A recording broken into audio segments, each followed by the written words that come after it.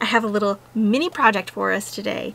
It is back to school time, and that may mean your kids are learning from home or they may be going to school. But whichever, if you have a little girl, you need some super cute little hair accessories, right? And it just so happens that I cut off all of my hair, and so I need some cute hair accessories too. So I came across this, which is the Dritz fabric covered button kit, and we are going to use some of our precious tiny fussy cut scraps and these and some bobby pins to make some cute hair accessories, because you just really can't have enough quilting fabric in your life, right? So I have never used this before, so this is going to be an adventure.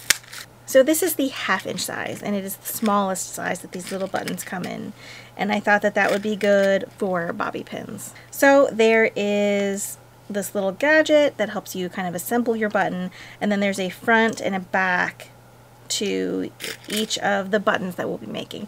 And this comes with 7 buttons, and the refills are super cheap.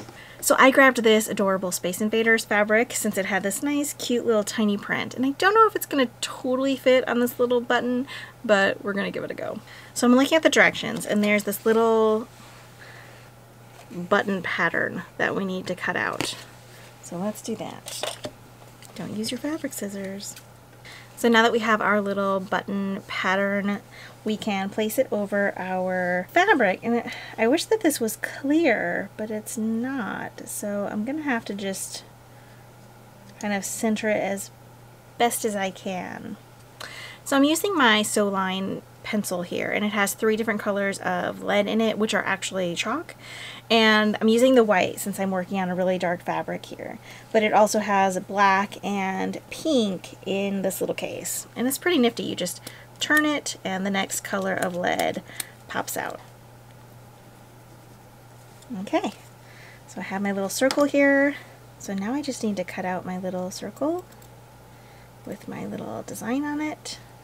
So I have my little circle of fabric cut, and now I'm going to place it into this little clear part of the button component, and I'm putting it in the side that has kind of the cavity. I'm just kind of tucking it down in there, and then I'm going to place this kind of smooth side of the button piece kind of down inside that cavity and kind of push it down there so that the fabric kind of tucks down into the, what is this called? The pusher part. And you want to push it down there so that the fabric kind of tucks around that button half. And now it's time to add the back of the button.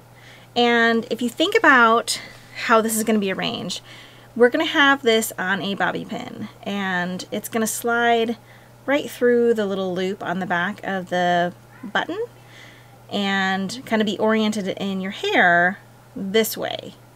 So you want the loop of the button to kind of be north-south on the direction of the design that you've picked. If the print has a right side up, you want the button loop to be kind of this way to it. So I'm just going to flip this around. This is the top of my design, so I'm going to stick my little button back right like that. And then we are going to put this blue piece, which is kind of the plunger part of this.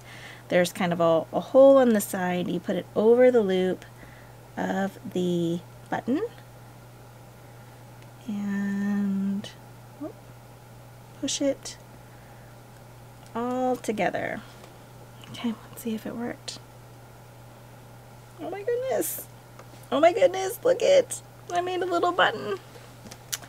So now our little button is done, and you can just slide a little bobby pin onto it. Now you have an adorable little decorative bobby pin. How cute is that?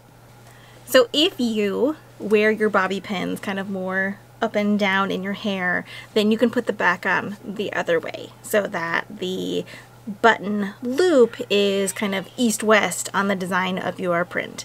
And then when you put it in your hair like this, the design will be right side up.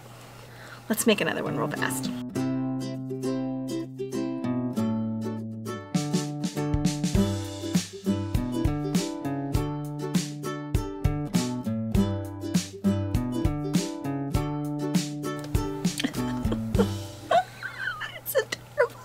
This is too much fun, guys. This is too much fun. Now, I'm using the little 1/2-inch buttons, but these do come in a variety of sizes. I think they come in 3/4 and 1 inch, so if you want something kind of more like blingy, then you can definitely find a little button kit to accommodate. This was so much fun. I love this one. So I thought this was just a really fun little project for those tiniest scraps, those little tiny fussy cut prints, and I thought it was a cute kind of back to school project or back to Zoom school project. So I hope you guys enjoy. I think these are really fun. So I got this little kit on Amazon. I will put a link in the description below, and I hope you guys enjoy this. So there will be another full video out next week, and there are videos popping up in the side of the screen right here that YouTube thinks that you will enjoy in the meantime. So I hope you guys have a wonderful week and happy button making or quilt making. Wow, I'm doing a really great job cutting out a circle.